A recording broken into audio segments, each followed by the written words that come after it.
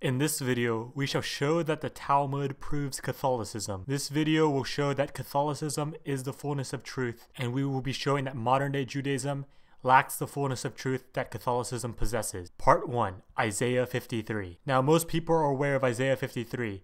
Let's turn to Isaiah 53. But he was wounded for our transgressions. He was bruised for our iniquities. Upon him was the chastisement that made us whole, and with his stripes we are healed. All we like sheep have gone astray.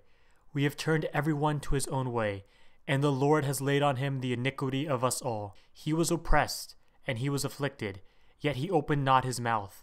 Like a lamb that is led to the slaughter, and like a sheep that before its shearers is dumb, so he opened not his mouth. By oppression and judgment he was taken away. And as for his generation, who considered that he was cut off from the land of the living, stricken for the transgression of my people. And they made his grave with the wicked, and with the rich man in his death, although he had done no violence, and there was no deceit in his mouth. Yet it was the will of the Lord to bruise him. He has put him to grief. When he makes himself an offering for sin, he shall see his offspring. He shall prolong his days.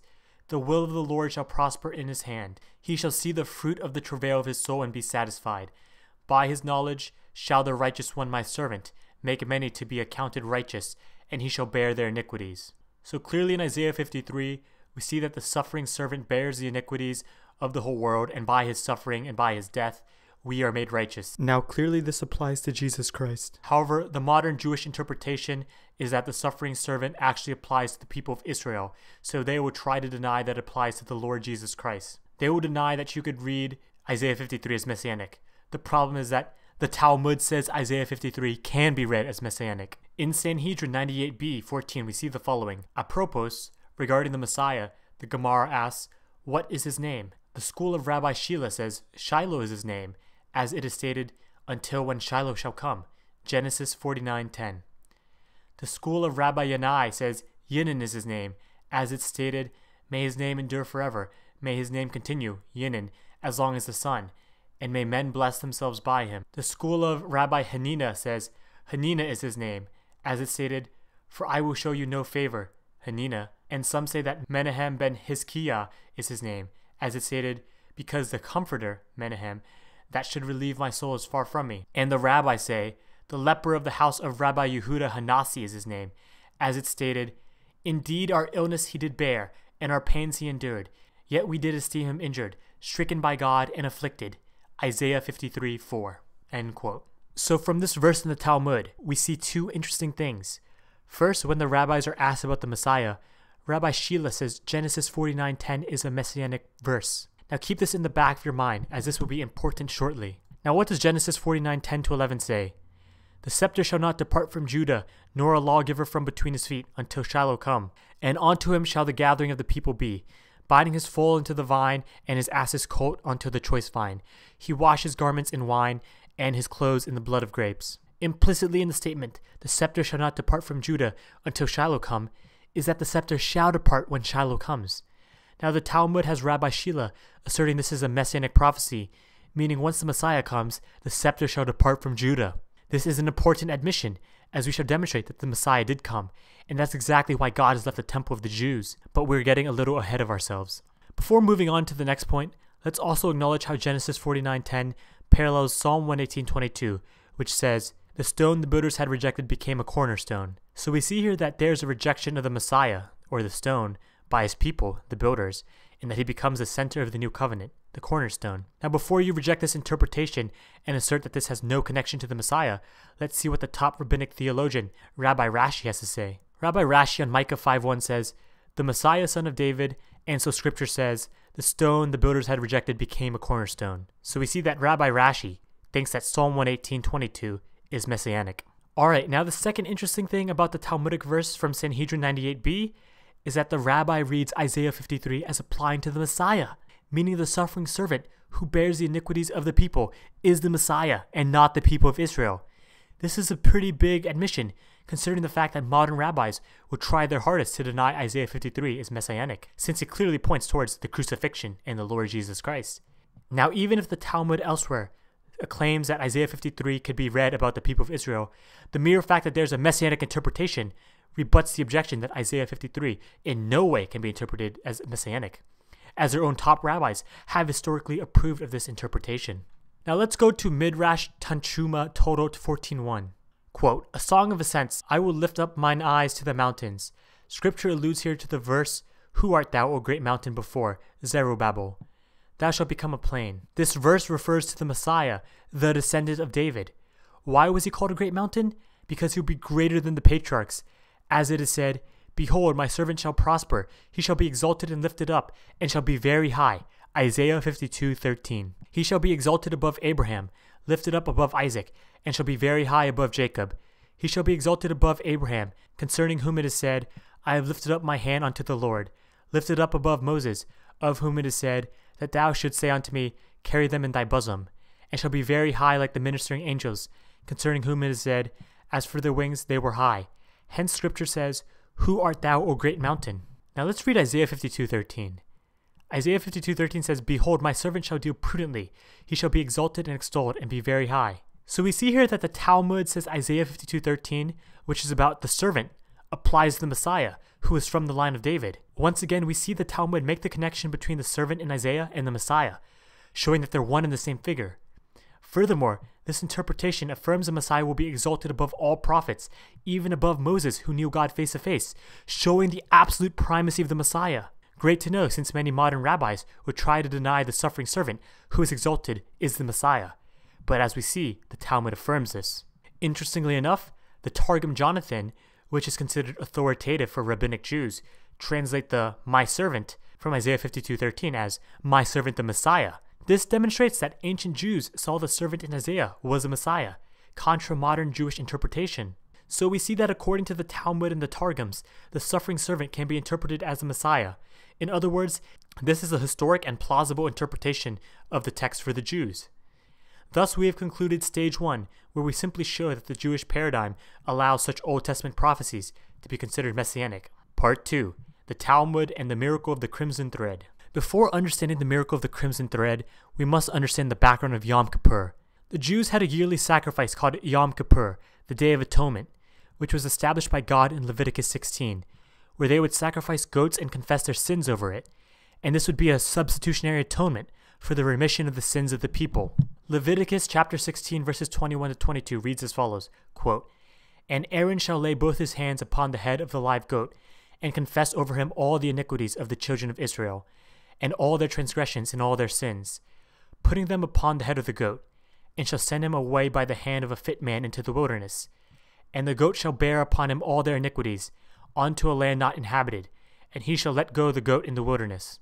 End quote. Now the Jews had the tradition of tying a red thread to the goat, and after sacrificing it, if it miraculously turned white, they realized that God accepted their sacrifice and forgave their sins. If instead the thread remained red, then God rejected their sacrifice and did not forgive their sins. This is seen in Rosh Hashanah 31b13, which says, quote, "If after the sacrificing of the offerings and the sending of the scapegoat, the strip turned white, the people would rejoice, as this indicated that their sins had been atoned for. If it did not turn white, they would be sad." This tradition was based off of Isaiah 1:18, which says, "Though your sins are like scarlet, they shall be as white as snow." Now we see that according to the Talmud itself, this miracle was frequently successful in the time prior to Christ. Yoma 39a:15 says the following, "The sages taught during all 40 years that Shimon Hatzadik served as high priest, the lot for God arose in the right hand. From then onward, sometimes it arose in the right hand, and sometimes it arose in the left hand. Furthermore, during his tenure as high priest, the strip of crimson wool that was tied to the head of the goat that was sent to Azazel turned white, indicating that the sins of the people had been forgiven, as it is written, 'Though your sins be as crimson, they shall be white as snow.' From then onward, it sometimes turned white, and sometimes it did not turn white. Furthermore, the western lamp of the candelabrum would burn continuously as a sign that God's presence rested upon the nation. From then onward, it sometimes burned and sometimes it went out." So we see that under the high priest Simeon the Just, or Shimon Hatzadik, the crimson thread would always turn white, the lot for God would always get casted in the correct hand, and the sanctuary lamp was perpetually on. So these miracles were occurring, and quite frequently. And according to Jewish interpretation, this indicated that God was happy with the Jewish people. Furthermore, after the time of Simeon the Just, we see the Talmud says these miracles occasionally occurred, probably depending on their relationship with God. In other words, the Jewish Old Covenant sacrifices were effective before Christ, and this is confirmed in the Talmud. Both the Jewish and Catholic paradigms can account for these Talmudic accounts, as we both maintain the efficacy of the ritual sacrifices prior to Christ. Now here's where things get juicy. Yoma 39b 5-6 says the following. The sages taught during the tenure of Shimon Hatzadik, the lot for God always arose in the high priest's right hand. After his death, it occurred only occasionally. But during the 40 years prior to the destruction of the Second Temple, the lot for God did not arise in the high priest's right hand at all. So too the strip of crimson wool that was tied to the head of the goat that was sent to Azazel did not turn white. And the westernmost lamp of the candelabrum did not burn continually. And the doors of the sanctuary opened by themselves as a sign that they would soon be opened by enemies. Rosh Hashanah 31b 17 says the following. And it is taught in Bereta, during the 40 years before the Second Temple was destroyed, the strip of crimson wool would not turn white. Rather, it would turn a deeper shade of red. Jerusalem Talmud Yoma 6.3 says the following. It was stated, 40 years before the temple was destroyed, was the eastern light extinguished, and the shiny strip became red, and the lot of the name came up in the left hand. They were locking the doors of the temple hall in the evening, and in the morning they found them open. So here we see in both the Babylonian and Jerusalem Talmud that odd occurrences took place 40 years prior to the destruction of the Second Temple. Now it's a well-known fact that the destruction of the temple happened on 70 AD. So 40 years before the destruction of the Second Temple was around 30 AD. We see the Talmud admits that Jewish sacrifices were ineffective starting from 30 AD and leading up to 70 AD. And on 70 AD, we know that the temple would end up getting destroyed and the Jews would be left for 2,000 years without a temple, nor a priesthood, nor a sacrifice, and therefore leaving them without blood atonement for their sins, as Leviticus 16 teaches. So this event leading up to the destruction of the Second Temple seems fairly monumental, as this is a pivotal point in the Jewish religion. Now 30 AD is an oddly familiar time for these events to start occurring. This wonderfully matches with the date that Christ came and revealed his identity as the divine Messiah, and who sacrificed himself on the cross for the eternal redemption. So from 30 to 70 AD we see 1. God rejected all Yom Kippur sacrifices, and the crimson thread not only remained red, but turned a deeper shade of red, indicating that God was displeased with the Jewish people. 2. Every lot casted ended up in the left hand, indicated it was rejected by God. 3. The sanctuary light, that was supposed to be perpetual, kept extinguishing. 4. The locked doors of the temple hall flung open every morning. Now let's think for a moment. For 40 years, the lots was casted in the left hand. 40 years in a row. Alright, now let's just consider the probability of 40 lots getting casted in the left hand in a row. There's a half probability for a single cast landing in the left hand, as it could either end up in the right hand or the left hand. Now the probability of 40 left hand cast in a row is half to the 40th power, or literally a 1 in a trillion probability. So this event, according to the Talmud, is clearly supernatural, and we did not even consider the probability of all the other phenomena occurring simultaneously, like the doors being locked and flinging open, and so forth. So no one can say that this is just some natural coincidence, as the likelihood of the conjunction of all these events occurring is so incredibly low. Furthermore, we have demonstrated earlier that according to the Talmud, the miracles were frequently occurring prior to Christ, increasing the prior probability of one expecting these miracles to continue occurring, all things being equal. So we see that it is reasonable that given the data mentioned in the Talmud, that one would expect these miracles to continue taking place as they were dependent on the constant rituals, which were consistently effective. However, we see that these miracles not only stopped taking place, but there was a radical inverse of these miracles, where what took place was more problematic than normative state of affairs. For example, the 1 in a trillion probability of casting the locked door swinging open, and a red thread becoming darker red, this is unnatural. So one can say that this data is actually not expected under the Jewish model, but actively goes against what was expected on the Jewish paradigm. In the New Testament, we see that the Old Covenant sacrifices were a mere shadow for Christ the Divine Messiah's ultimate sacrifice, and therefore once sacrifice took place, the old lesser shadows of the sacrifice disappeared forever. These Talmudic verses find their full explanation in the New Testament. This series of events makes perfect sense under the Catholic paradigm. As we know, Christ started his public ministry in 30 AD, and he would be crucified in 33 AD and fulfill the role of the suffering servant who atones for our sins, which the Talmud admits could be interpreted as messianic. Remember that the Talmud also admits Genesis 49:10 could be interpreted as messianic, which implies that the scepter would depart from Judah when the Messiah comes, and we believe the exact thing did occur. So the Catholic paradigm has an explanation for why God rejected all the sacrifices from the Jews from 30 to 70 AD, which is because many Jews rejected their Messiah, and Christ fulfilled the ultimate sacrifice. Furthermore, the Christian paradigm also has a greater prior probability for such events occurring, since the prophecies, like Genesis 49:10, predicted that the scepter would depart from Judah when the Messiah came. Furthermore, we also see Psalm 118:22 state, "The stone the builders had rejected became a cornerstone," showing that the Messiah was rejected by his people, but became the center of the new covenant.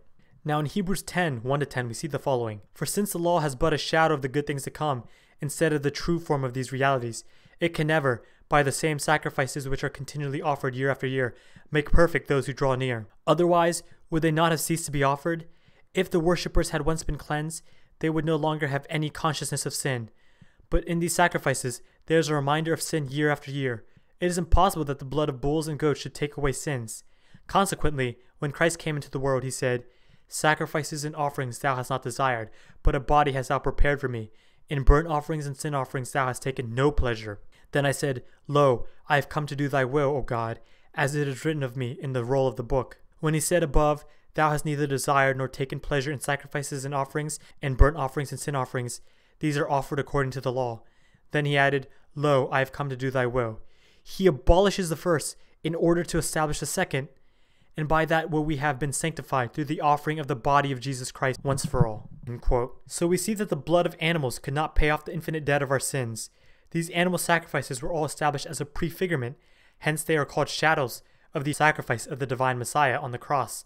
Since Christ is true God, his sacrifice is infinite in value and can eternally pay off our debts to God. Since Christ is true man, his sacrifice is applied to humanity. We also see that immediately after Christ the divine Messiah was crucified, the curtain of the temple was torn in two from top to bottom, and the earth shook. Matthew 27:51.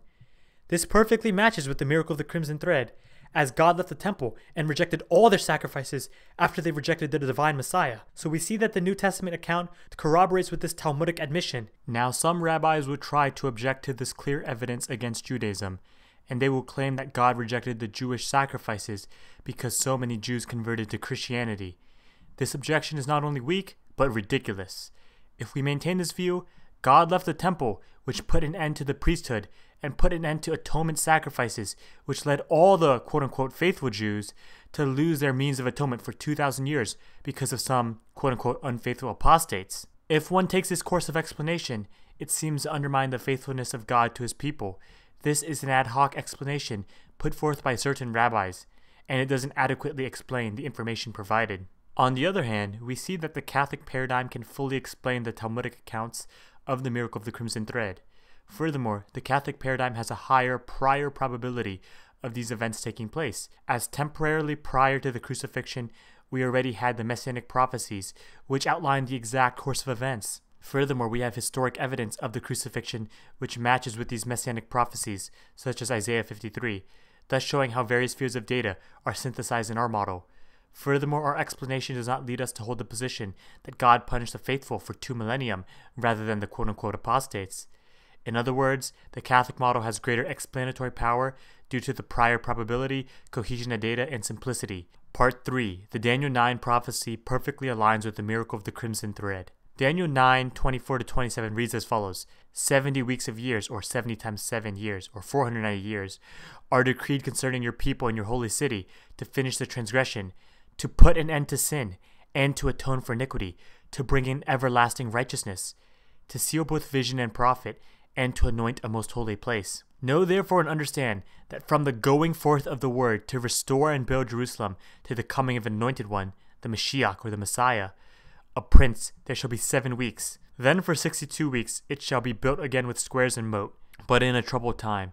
And after the 62 weeks, an anointed one, the Mashiach, the Messiah, shall be cut off, and shall have nothing. And the people of the prince who is to come shall destroy the city and the sanctuary. Its end shall come with a flood, and to the end there shall be war. Desolations are decreed. And he shall make a strong covenant with many for 1 week. And for half of the week he shall cause sacrifice and offering to cease. And upon the wing of abominations shall come one who makes desolate, until the decreed end is poured out on the desolator. Alright, so this prophecy may appear slightly cryptic at first, but let's acknowledge the basic points first before we go deep. The basic points from the prophecies are as follows. 1. After a certain amount of time, 490 years, from a decree to rebuild Jerusalem, sin will be put to an end, and the eternal kingdom will come. 2. The anointed one, the Messiah or the Mashiach, will come. 3. The Messiah shall be cut off or killed. 4. The temple and the city shall be destroyed. 5. there will be a week or a 7-year period, and during half the week, sacrifices will cease. Before we get deep, we could already see how this matches our beliefs. The Messiah, the Lord Jesus Christ, came to bring an end to sin and the eternal kingdom. Christ was killed and resurrected. Then the temple was destroyed, and the old covenant sacrifices ended. So we immediately see the cohesion between this set of data and our paradigm. Now that we have the basics down, let's dive a little deeper. The decree to rebuild Jerusalem was set by King Artaxerxes in 457 BC. So 70 weeks of years, or 70 times 7 years, or 490 years, from 457 BC would be just around 33 AD, meaning the Messiah would come and get cut off on 33 AD, which is only fulfilled in Christ. So the Old Testament prophecy, which existed prior to Christ, perfectly predicted his coming. Even liberal scholars believe Daniel was written before Christ, an admission that is sufficient to prove that this is a real prophecy and not a Christian invention. Now this matches perfectly with the dating of the miracle of the Crimson Thread, which acknowledged that starting from 40 years prior to the destruction of the Second Temple, or around 30 AD, God rejected all Old Covenant sacrifices. Again, the Daniel 9 prophecy asserted that the Messiah would be cut off, and that corroborates perfectly with the Isaiah 53 prophecy. So in Daniel 9:24, where it says, to put an end to sin, and to atone for iniquity, to bring in everlasting righteousness, we see this directly parallels Isaiah 53:11, which says, the righteous one, my servant, make many to be accounted righteous, and he shall bear their iniquities. So the everlasting righteousness and atonement of sins comes from the death of the suffering servant, who is the Messiah. All the data so far presented matches very well with the Catholic paradigm, and not so well with the rabbi's interpretation. In Daniel 9:27 we see, and he shall make a strong covenant with many for 1 week, and for half of the week he shall cause sacrifice and offering to cease. Now the 7 years or the 1 week period here is in reference to the Jewish-Roman War, which lasted 7 years, spanning from 66 to 73 AD. So when the scripture says, for half of the week he shall cause sacrifice and offering to cease, this means in the middle of the 7-year period, or half of the week, the sacrifices would cease. Guess what? Smack dab in the middle of the 7-year period of the Jewish-Roman War is 70 AD, because between 66 and 73 AD is 70 AD, the date that the temple was destroyed. Exactly like the scriptures predicted, God put an end to the sacrifice by destroying the temple in 70 AD, or in half the week. So we see this prophecy not only predicts the coming of Christ perfectly and his death and the very date of the destruction of the temple, but we also see that the Talmud agrees with the turn of events and the dating. So the prior probability of the miracle of the Crimson Thread being the result of the Jews' rejection of the Messiah increases with the Daniel 9 prophecy, and the cohesion of data also increases the explanatory power of the Catholic framework. The Jewish interpretation does not synthesize any of these truths. The probability that so many prophecies can all align and be coherent and be historically reliable is a sign that the Jewish interpretation is false and that the Catholic paradigm is correct. Now let's move on to Rabbi Rashi's interpretation of the Daniel 9 prophecy. Rabbi Rashi is like the St. Thomas Aquinas of Judaism. Wikipedia states that Rashi's commentary on the Talmud continues to be a key basis for contemporary rabbinic scholarship and interpretation. Without Rashi's commentary, the Talmud would have remained a closed book. Here's what Rabbi Rashi has to say about Daniel 9:24-27 and the dating of the prophecy. He says, quote, their transgressions should terminate, their sins should end, and their iniquity should be expiated, in order to bring upon them eternal righteousness, and to anoint upon them the Holy of Holies, the ark, the altars, and the holy vessels, which they will bring to them through the King Messiah. The number of 70 weeks is 490 years. For 1 week, he will promise them the strengthening of a covenant and peace for 7 years, but within the 7 years, he will abrogate his covenant. End quote. So we see that Rabbi Rashi agrees Daniel 9 is about the Messiah, and the dating for the 70 weeks of years is 490 years. He also agrees that the Messiah would come to expiate sins. Furthermore, Rashi agrees that the week at the end of the prophecy is interpreted as 7 years, and he asserts that in the middle of the 7 years, the covenant will be abrogated. So Rabbi Rashi shows that the numbers we used above are not merely Christian fabrications, but an interpretation that is affirmed by top Jewish theologians. Now, some rabbis see that the Daniel 9 prophecy perfectly matches with the dating of Christ, but they will try to avoid believing Christ is the Messiah. Hence, they will assert that the Daniel 9 prophecy refers to Cyrus's decree to rebuild the temple in 538 BC. Now, there are two problems with this. First, the Daniel 9 prophecy says, from the going forth of the word to restore and build Jerusalem. So the prophecy itself is with regard to the decree to rebuild Jerusalem, not the temple, as the rabbis assert. Problem number two, if Cyrus's decree is the dating of Daniel 9, then the Messiah had already come, been cut off, and established the everlasting righteousness, which the rabbis don't assert. So either God and his scriptures had failed, or the rabbis are wrong. If the rabbis actually hold this interpretation, they implicitly undermine their entire religion. So we see the ad hoc Jewish interpretation of Daniel 9 undermines the scriptures, whereas the Catholic framework manages to synthesize and interweave all this data from the Old Testament, New Testament, and Talmud. For those who are still unconvinced, we shall continue our cumulative case approach. We finish with stage 3 here and move on by showing that the Talmud itself says that the Messianic Age had passed without a Messiah, meaning that prophecies predicted the Messiah would come already. Such a confession is devastating for the Jewish position and increases the probability that the Christian dating of Daniel 9 is correct. Part 4. The Talmud admits the Messianic Age has passed. You might have questioned our dating of the Daniel 9 prophecy, but I wouldn't dismiss this so quickly. Let's examine what the rabbis in the Talmud have to say regarding the dating of the Messianic Age. Maybe that will help convince you that our dating was right. In Sanhedrin 97a:14 and 97b:1, we see the following is said. The school of Eliyahu taught 6,000 years is the duration of the world. 2,000 of the 6,000 years are characterized by chaos. 2,000 years are characterized by Torah, from the era of the patriarchs until the end of the Mishnaic period. And 2,000 years are the period of the coming of the Messiah. That is the course that history was to take, but due to our sins that time frame increased. The Messiah did not come after 4,000 years passed, and furthermore, the years that elapsed since then, which were to have been the Messianic era, have elapsed. End quote. Wait a second, did you hear that? The Jews thought the world was going to be divided up into 3 sections. 2,000 years of chaos, 2,000 years of Torah, and 2,000 years of the Messiah. They admit that their predicted Messianic Age has passed, but they don't think the Messiah showed up due to their sins. Coincidentally, their predicted Messianic Age matches perfectly with Christ. The era of the patriarchs started with Abraham, and the time between Abraham and Christ is just about 2,000 years. Is this another coincidence, or is it providence? What's more likely, that the scriptures which are true words of God somehow were falsified, or that the true words of God were fulfilled? If you think God is faithful to his word, then you should reject the modern Jewish interpretation and accept Catholicism. It's as simple as that. Let's continue. Sanhedrin 97b:9 says the following, quote, Rabbi Shmuel bar Nehamani says that Rabbi Yonatan says, May those who calculate the end of the days be cursed, as they would say once the end of the days that they had calculated arrived and the Messiah did not come, that he will no longer come at all. Rather, the proper behavior is to continue to wait for his coming, as it is stated, though it tarry, wait for it. Lest you say we are expectantly awaiting the end of the days, and the Holy One, blessed be he, is not awaiting the end of the days and does not want to redeem his people. The verse states, And therefore will the Lord wait to be gracious to you, and therefore will he be exalted to have mercy upon you.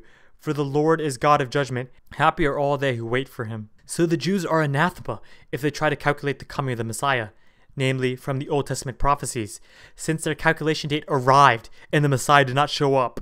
So they should just keep waiting and act like the scriptures can now somehow be fulfilled, even though they admit that the dating for the fulfillment of these prophecies have already passed. These admissions from the Talmud match perfectly with our previous conclusions regarding the Daniel 9 prophecy dating, as well as matching it with the miracle of the crimson thread and other messianic prophecies, showing our calculation for the messianic prophecies are correct and biblical. What's more likely, the fact that your God-breathed scriptures were wrong and will somehow change and be fulfilled in the future, or the fact that your God-breathed scriptures were right since they're God-breathed?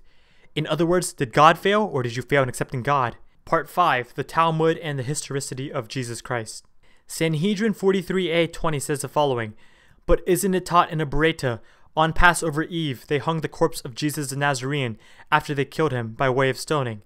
And a crier went out before him for 40 days, publicly proclaiming, Jesus the Nazarene is going out to be stoned because he practiced sorcery, incited people to idol worship, and led the Jewish people astray. Anyone who knows of a reason to acquit him should come forward and teach it on his behalf. And the court did not find a reason to acquit him, and so they stoned him and hung his corpse on Passover Eve. So we see here in the Talmud that the Jews affirm that Christ Jesus existed and was killed, and his corpse was hung on Passover Eve, or Good Friday. Now obviously they are incorrect about the stoning and other details, but we see that their admission directly contradicts the position of Jesus' mythicism. Furthermore, many of the small details in these Talmudic accounts match with the Gospel accounts, therefore showing the reliability of the New Testament. Remember, Matthew 12:24 says, quote, But when the Pharisees heard it, they said, This fellow doth not cast out devils, but by Beelzebub, the prince of devils. End quote.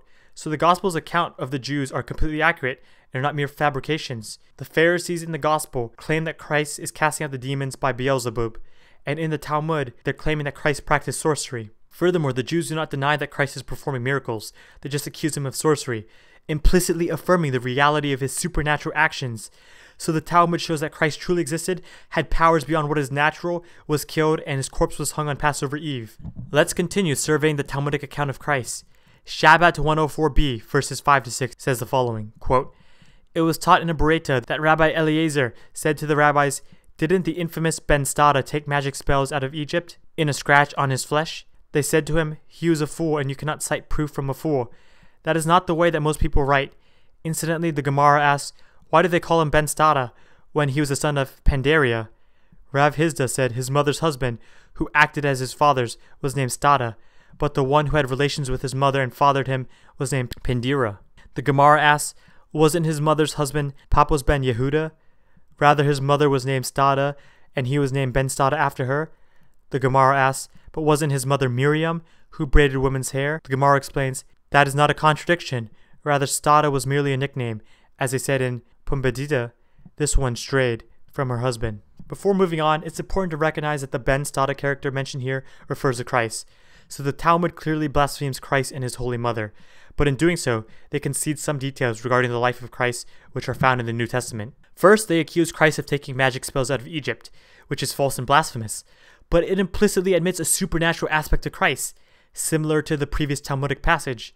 They attribute Christ's supernatural actions to the devil, like the Pharisees do in the Gospels. Once again, this data coincides with our paradigm. Furthermore, they admit that Christ came out of Egypt, which perfectly matches with the Gospel account of the Holy Family fleeing to Egypt and returning from it, thus once again demonstrating the reliability of the New Testament. Finally, they accuse Christ's mother Miriam, the Blessed Virgin Mary, of committing adultery, which is false and blasphemous. But this accusation directly parallels what the Jews in John's Gospel say. In John 8:41, we see the following, quote, "They said therefore to him, 'We are not born of fornication. We have one Father, even God,'" end quote. So once again, we see that the Pharisees and the Talmudic Jews make the same assertions, which again corroborates with the Catholic paradigm. The Talmud greatly attests to the historicity of Christ, and their insults match perfectly with the Gospel depiction of the Pharisees, showing the reliability of the New Testament. Barakat 17b 1-2 says the following, "We should not have a child or a student who overcooks his food in public, who sins in public and causes others to sin, as in the well-known case of Jesus the Nazarene." End quote. The Talmud claims Christ caused people to sin in public, which matches with the Gospel account of the Pharisees in Mark 2:24. Quote, "And the Pharisees said to him, 'Look, why are they doing what is not lawful on the Sabbath?'" End quote. So this blasphemous book attests to the historicity of Christ and concedes facts which match perfectly with the Gospel accounts.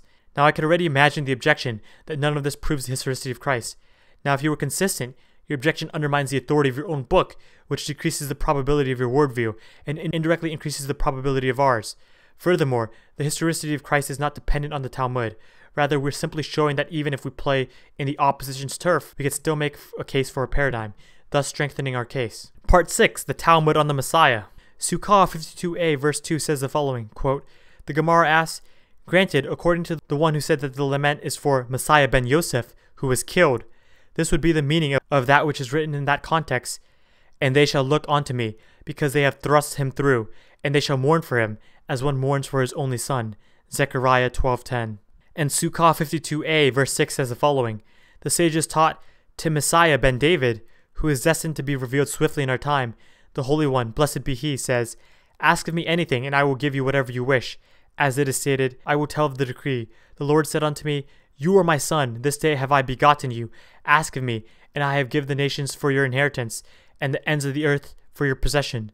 Psalm 2, verses 7-8. So the rabbis in the Talmud believed there were two messiahs, one being the suffering servant and the other being the exalted king. The first was called Messiah ben Yosef, or son of Joseph, as seen in Sukkah 52a, verse 2, and they apply Zechariah 12:10 to him, which we also think is a messianic prophecy that proves the divinity of the pierced Messiah, as it is the Lord himself talking. The second Messiah is the exalted Messiah, which is Messiah ben David, or son of David, as seen in Sukkah 52a:6, and Psalm 2 is applied to the exalted Messiah, showing God begat him. Although the Jews were wrong about two separate Messiahs, interestingly enough, Christ is both the son of David and the son of Joseph. Is this just a coincidence? And as Christians, we apply both Psalm 2 to the eternal begetting of the Son of God and Zechariah 12:10 to the piercing of the divine Messiah, which matches with the Talmudic interpretation. Furthermore, Christ is both the suffering servant by his crucifixion and the exalted king by his ascension, which these two Talmudic messiahs are striving to portray. Additionally, Whenever someone in the gospel acknowledges the divinity and superiority of Christ, they refer to him as Son of David. Take, for example, Luke 18:38, which says, "And he cried, saying, Jesus, thou Son of David, have mercy on me." Whenever they doubt Christ and only see him as a mere human, they call him Son of Joseph. For example, we see in Luke 4:22, "All spoke well of him and were amazed at the gracious words that came from his lips."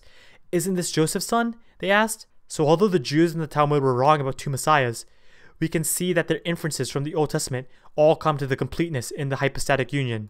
Furthermore, this shows that just using the Old Testament alone supports the belief of a Messiah who is a suffering servant and an exalted begotten Son of God, and the New Testament perfectly completes these prophecies. Part 7. The Eucharist. In Midrash Vayikra, Rabbah 9:7, we see the following said, "Rabbi Pinchas, Rabbi Levi, and Rabbi Yochanan said in the name of Rabbi Menachem from Galilee, in the time to come all sacrifices will be annulled, but the sacrifice of thanksgiving will not be annulled."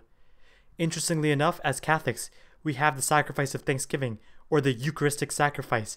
So we see that the suffering servant, who is the Messiah, came to die for our sins, and we were made righteous by his sacrifice. We see that the Old Testament prophecies perfectly predict the exact date of the crucifixion and the destruction of the temple. We see that the Talmud attests to the Old Covenant sacrifices being rejected at the exact same time Christ came.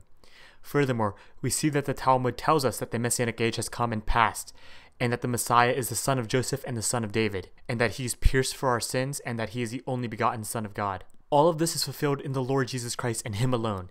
If you want your sins to be forgiven so you could avoid the fires of hell, you must accept Jesus as Christ and Lord and repent and be baptized in the Catholic Church. In short, Judaism is wrong insofar as they reject the Messiah. Become Catholic. Remember, Vatican II in Lumen Gentium 14 says, "Whosoever, therefore, knowing that the Catholic Church was made necessary by Christ, would refuse to enter or to remain in it, could not be saved." If today you hear his voice, harden not your hearts. If there are any errors in this video, I submit to Holy Mother Church, which guides all men to the fullness of truth, the Lord Jesus Christ. Here are some resources used in this video. Roy Schumann's book, Salvations from the Jews, Reason and Theology's video on the Miracle of the Crimson Thread, and Safaria.org. Here are some images used in my video. Thanks for watching. Let's close in a Hail Mary. In the name of the Father, and of the Son, and of the Holy Spirit. Amen. Hail Mary, full of grace, the Lord is with thee. Blessed art thou among women, and blessed is the fruit of thy womb, Jesus. Holy Mary, Mother of God, pray for us sinners now and at the hour of our death. Amen.